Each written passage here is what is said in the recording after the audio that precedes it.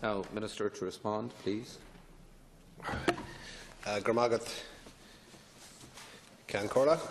I'd first of all like to thank all the deputies who have made contributions, both here this evening and indeed at the initial input before the Easter recess on this important piece of legislation and indeed all issues relating to fisheries.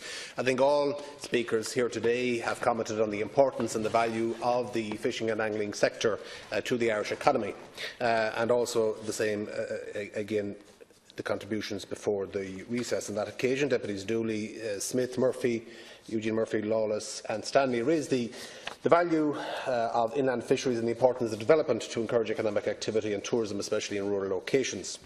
Deputy Smith referred to the study commissioned by Inland Fisheries to assess the participation rates in angling and its economic value. And I am pleased that the IFI had the foresight to commission such a study. And that socio-economic study of recreational angling in Ireland is the most comprehensive study of the angling sector ever undertaken and was carried out by Tourism Development International TDI, an internationally renowned specialist consultant.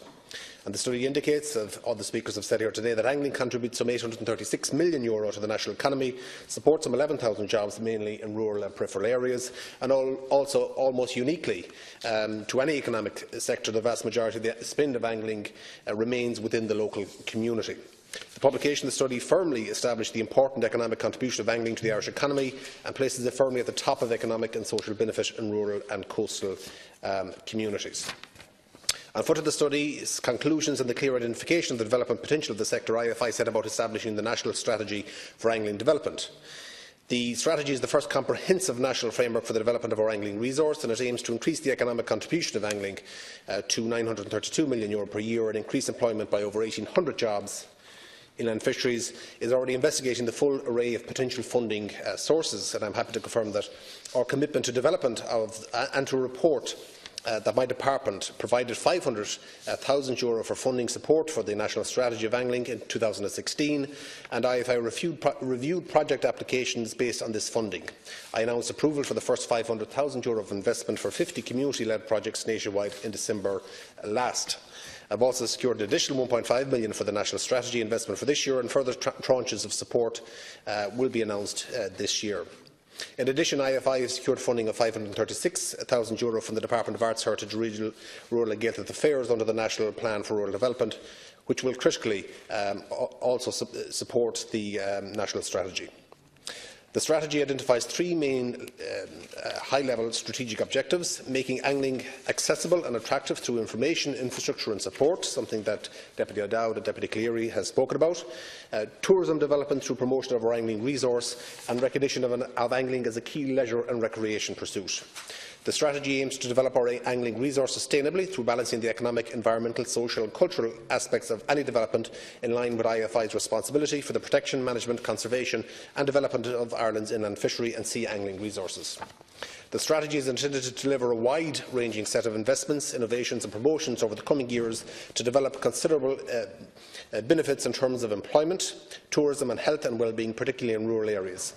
Effective and sustainable implementation of the national strategy delivered together with local and national stakeholders will ensure stability of existing jobs and businesses reliant on angling and the creation of new jobs as the economic impact of angling grows.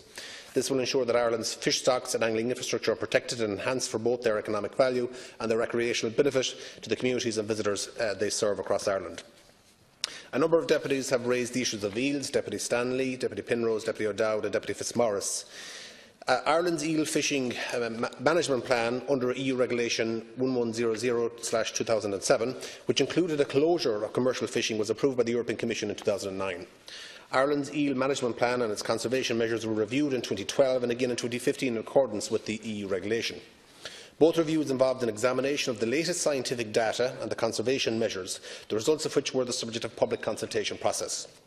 Based on the management advice from Inland Fisheries Ireland and having considered all aspects of the 2015 review, the existing conservation measures were put in place up to mid-2018, at which time a further review was required. IFI has provided funding for a new collaborative research innovation involving IFI scientists and a number of former eel fishermen to further develop national knowledge of the species and its medium to long-term potential for recovery. This scientific fishery was commenced in 2016 and is expected to continue for 3 years to increase data and knowledge ahead of further review of eel management measures in 2018. The latest advice from the International Council for the Exploration of the Seas, or ICES, for 2016, first published in October of 2015, is that the status of eel remains critical and that all anthropological mortality, e.g. recreational and commercial fishing, hydropower, pumping stations and pollution, affecting production and escapement of silver eels should be reduced to or kept as close to zero as possible. There is no change in the status that the stock is being critically endangered. While I recognise fully the difficulty facing eel fishermen, there is no property rights attached to public eel licences and the issue of compensation does not arise. However, consideration is being given to the possibility of a hardship scheme within the 2018 estimates process. I would caution, however, that such consideration, as deputies will be aware, will be against the background of competing requirements from all departments as part of the estimates process, but that request is presently with the Department of Public Expenditure. As Minister for State with responsibility for the inland fisheries sector, I wish to make sure that IFI is fully enabled to enforce the Inland Fisheries Acts, thereby ensuring the conservation and protection of Ireland's inland fisheries and sea angling resource. As I have already outlined, all prosecutions under the Fisheries Acts brought by IFI for which proceedings have been initiated cannot be proceeded with. I know a number of deputies have commented on this. And I would say Deputy Pringle, Deputy McGrath, Deputy Fitzmaurice raised this issue. In February of this year, the advice was received from the Department from the Office of the Attorney General in the course of a review of the Inland Fisheries Act 2010, and the Department advised Inland Fisheries Ireland of the relevant position. Effectively, the advice was that it was not considered sufficient to amend the Inland Fisheries Act 2010 to confirm the power to prosecute, as this power had not been explicitly transferred to IFI under the 2010 Act. An explicit power to prosecute should instead be included in Part 4 of the 2010 Act as a matter of priority. It should be noted that anyone who commits an offence is still liable to be prosecuted under the Act, and the amending legislation is being pursued as a matter of urgency, and we are here today for that. Most of the inland fisheries, circa 150 pending prosecutions, cannot be proceeded with, and that is regrettable. IFI prosecutions which are currently in the court system will have to be withdrawn on a case-by-case basis and have been over the last number of weeks. However, there will be no implications on persons already convicted who have not appealed their convictions within the statutory appeal period. When I first learnt of this, the two initial concerns I had was, one, would it be a free-for-all? Would people be able to go out poaching in the morning? Thankfully, that is not the case. And I also expressed the view, as you have expressed and others, in terms of cases that prosecutions have taken place. And again, the advice from the Attorney General's Office, and I repeat, is that there will be no implications on persons already convicted under the 2010 Act who have not appealed their convictions within the statutory appeal period. And that is the advice coming from the Attorney General's Office, and I appreciate you mightn't agree with it, and I don't have a legal background, but that is the advice from the Attorney General's Office. In relation to your issue, I know Deputy Martin First raised the issue as well in relation to the Guibara case. Obviously, I note the assertions that you have made. I am advised that the legal matter referred to is for Inland Fisheries Ireland, and also that the matter is before the courts, so it would not be appropriate for me to comment. However, that the state's records would not concur with the Deputy's assertions that there is no title to the fishery, and on that basis the state is defending its title.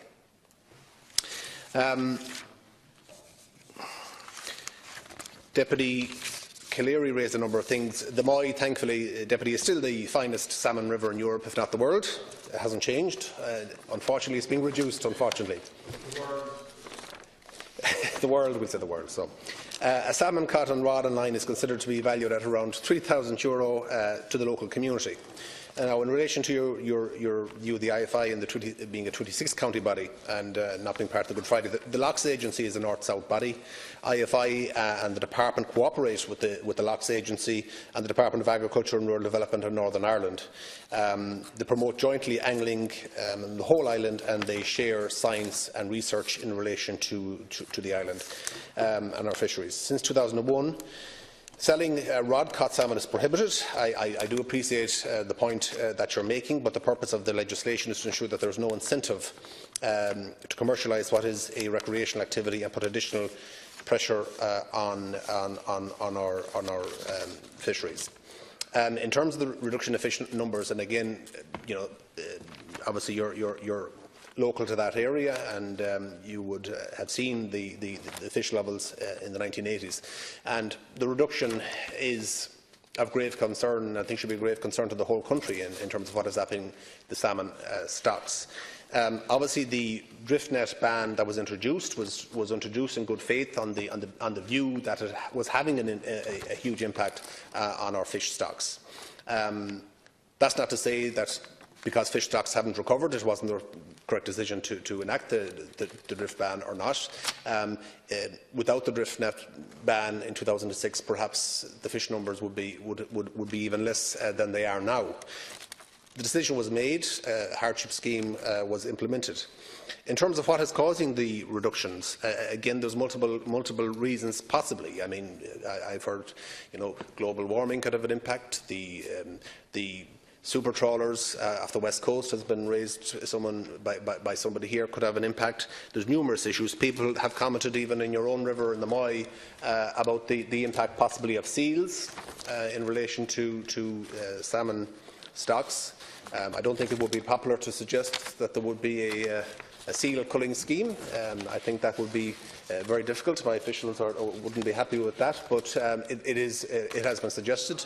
Equally, in Limerick, it has been suggested in relation to cormorants are having a huge impact as well on taking salmon from the water. So these are a number of issues. In relation to the salmon, the larger salmon farms that you talked about, and I know BIM had plans in Galway Bay off Inisheer, which was subsequently withdrawn. I did attend Cogall and Nillon and Inishbaffin last week, where there was representatives from Inishturk Island in your constituency, which unfortunately have I won't say unfortunately, but have a different view in terms of. Yeah, but they have a view of they would like to see a fish farm proceed in terms of its possible benefits to the local community. So, and I commented, and I commented that there is this disagreement between the larger fish farms and also the smaller fish farms, such as off Clare Island and such as may be planned in Inishturk, which local communities feel will be hugely important to sustain an island population. But there is this disagreement. Yeah, I know I do appreciate in relation to the sighting, but the principle of it, the impact that sea lice possibly have on fish stocks returning. So there is that issue. Again, you've talked about some of the lovely initiatives. The ladies who are recovering from breast cancer, I wasn't aware of that, but it sounds like a wonderful initiative. Going out fishing, which obviously you have to have certain patience for, and I believe it would be therapeutic on that as well. In terms of cleaning rivers, and a number of deputies have commented, I understand that Inland Fisheries have never, and certainly not in the last year, have ever refused a request to clean a river. It has to come through the local authority or the OPW, and it is subject to certain times of the year. So perhaps Inland Fisheries get wrongly blamed on many occasions in relation to this. So if there are issues, if there are cases where Inland Fisheries have refused a request, you can bring them to my attention. There's a number of bodies. Inland Fisheries are a consultee on this. OPW and the local authorities can apply. Inland Fisheries, National Parks and Wildlife have a role as well. And I do appreciate that there may be a lot of red tape, but for any of the main drainage schemes for the Inland Fisheries have to be consulted. So that is through the local authority, and they have rules and regulations in relation to what is best to protect fish stocks. Deputy Fitzmaurice again also spoke about, all applications in the deputies' areas were turned around and approved within 2 weeks in relation to cleaning the rivers. My officials engaged with the local authority and advised and helped with paperwork, and the relevant legislation is in place since 1949, so it's not a new paperwork that's strangling the system. Again, you commented about sewage pollution, and you're right. I mean, and that is the work that Irish Water are doing. There's still, I think, 43 locations around where there's water, where there's sewage polluting waters, both inland and off our coast, and they have a plan to carry out those. Presently, works are taking place in my own constituency in Uachtarard, which is the last major scheme that is required on the Corrib, which is the water source for many areas in the west. And there's been investment over the years in those areas, and Irish Water are going through these plans. You've talked about the outflow rules. The EPA set those rules. I do agree it would make sense if it's 99 or even if it's 99.9% are going to be cleaner than it was. They set the rules, unfortunately. So I don't have the details in that particular case. Also, the fines in relation to the original Act in 1959, the AG's advice is to bring these up in line with the Fines Act. So they're just been brought up to make them relevant to today's world. Deputy Matty McGrath again spoke about the appeals, and I replied to him as I replied there to Deputy Pringle. He made some, whether it was theatrics or I don't know why he always has to shout so loud, but anyway, he made some comments in relation to IFI staff, and I think Deputy O'Dowd, former Minister for the Fisheries, spoke highly of the work that Inland Fisheries do, and the very important work that they do. They have a response to uphold the law, to protect our fisheries, to protect our natural resources.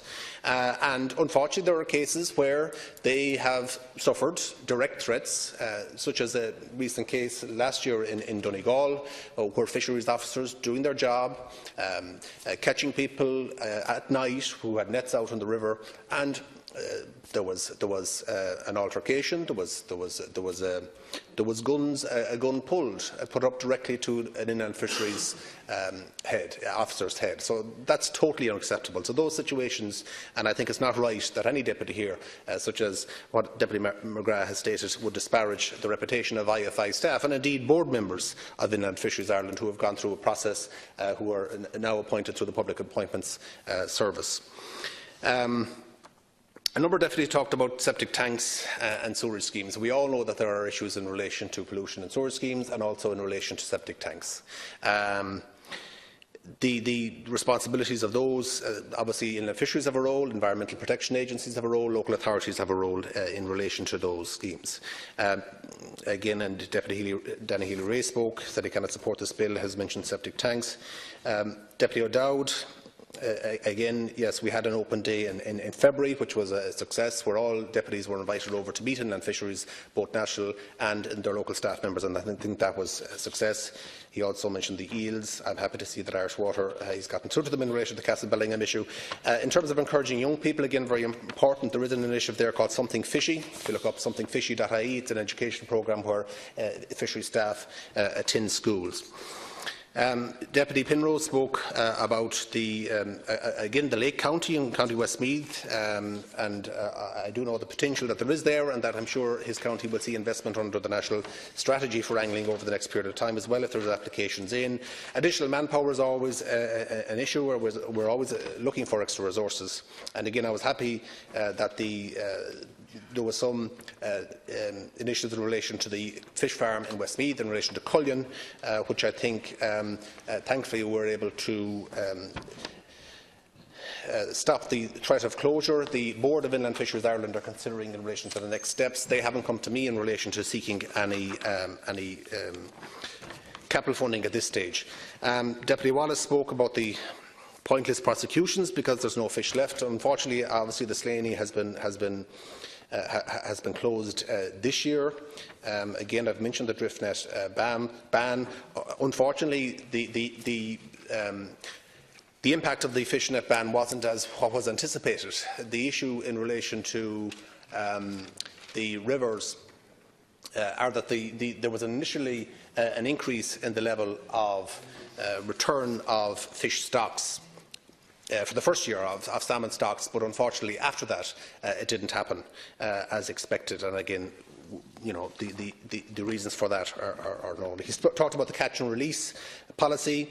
I have asked for a review of the catch and release policy for the 2018 season as a deterrent to possible poaching. This has been brought to my attention by people who operate on the Slaney, and so I'm looking for that to be reviewed for the 2018 scheme. He spoke about, again, issues of pollution. There are matters for Inland Fisheries, for the local authorities and the EPA as well, and we're continuing, obviously, to monitor any of. those issues. So finally, I think I've covered a lot of the issues. Deputy Dooley, in the last occasions, he spoke about the Tulla and District Angling Club issues, and we will follow that up with Cuilcha. He had issues in relation to access. Deputy Neil Smith talked about investment, and again I've commented in relation to the national strategy for angling. So look, I'd like to thank those deputies who have indicated their support for the bill, Fianna Fáil, Labour Party and Sinn Féin, who have spoken in support of this bill, and those others who have spoken as well in relation to the important work that inland fisheries officers do, the requirement that this bill be enacted speedily. And I look forward to any amendments that will come at committee stage in relation to this bill. Thank you.